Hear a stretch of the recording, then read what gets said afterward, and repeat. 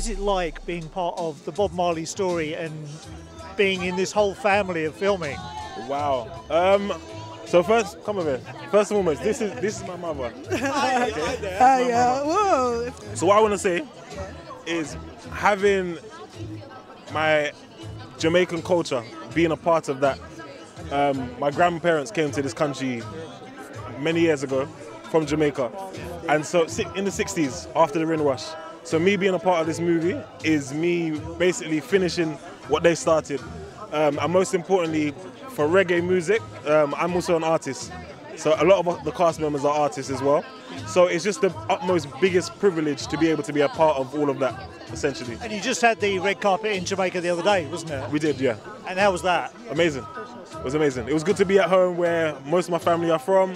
And just to see, I don't remember the last time Jamaica had anything like this. The last film we had similar to this was Cool Runnings, and that's a while ago. It's a while ago. It's a while ago. There's nothing like this film, so you know. In some ways, the most important audience for this film were actually involved at the producer level. 100%. So how does it feel going into this, knowing that you've got their confidence behind you?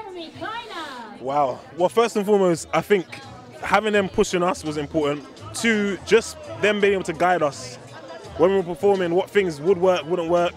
And most importantly, just people that have done this before and know exactly what they're talking about, essentially, yeah. And what are you going to take away from this? Because talking to actors, there are some films that change them when they're part of that. Has that been your experience? Has it changed you in any ways? It has. Okay, so here's the deal. This is my first actual breakout acting role. I'm a musician, and I normally work behind the scenes, so I do co-production.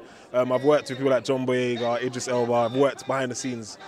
This is my first actual me in front of the camera. So it's just a new experience, full of excitement, and yeah, it's just something that I'm going to remember for the rest of my life, so yeah. And what was it like being on set? Because from having seen the film, it's very immersive. Yeah. What was it like being in that environment with all the cars and the instruments and the people?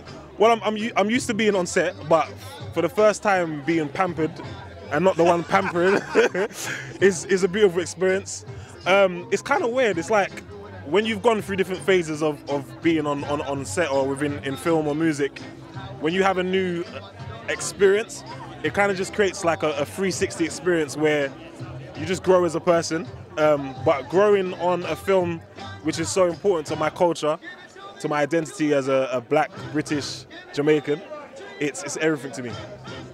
And just one quick question for your mum. How proud are you? Very, very proud of him. He's done so many things over the years, so this is like sort of the icing on the cake now.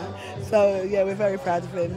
Both of you, have a fantastic evening. It's a brilliant film. You should be very proud. Ladies and gentlemen, you're watching Hey You Guys! Hey you guys! Hey you guys! Hey, that's what they all say. Hey you guys! Hey you guys!